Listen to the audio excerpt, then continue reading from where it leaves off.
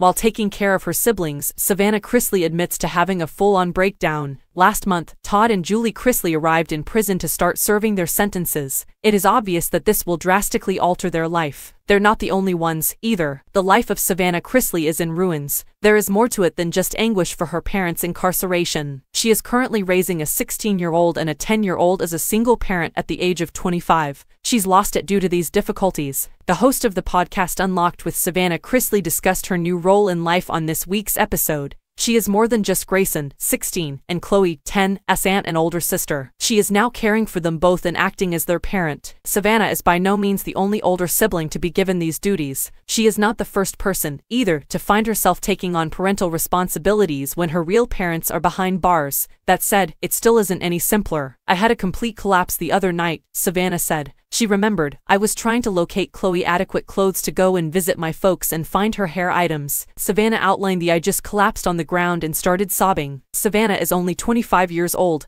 Keep that in mind. Additionally, she lacks some older siblings by that age already substantial childcare experience. My mom is not me. How will I accomplish this? She questioned herself out loud. I don't believe that I am worthy or capable enough to accomplish the work she's done for her entire life, Savannah then said. Chloe gave Savannah emotional support and encouragement in a sweet moment, even as her concerns were eating her alive. The following day Chloe told her, "You're doing a really good job." As she sat there, she recalled. Chloe had said to Savannah, "You made me ramen noodles last night," Savannah recalled. Speaking of food, Savannah is devising a fresh strategy to maintain harmony, predictability, and order in the household. "We're going to plan our meals for the week every Sunday from now on," she said. "And you guys tell me what you want for dinner," Savannah added.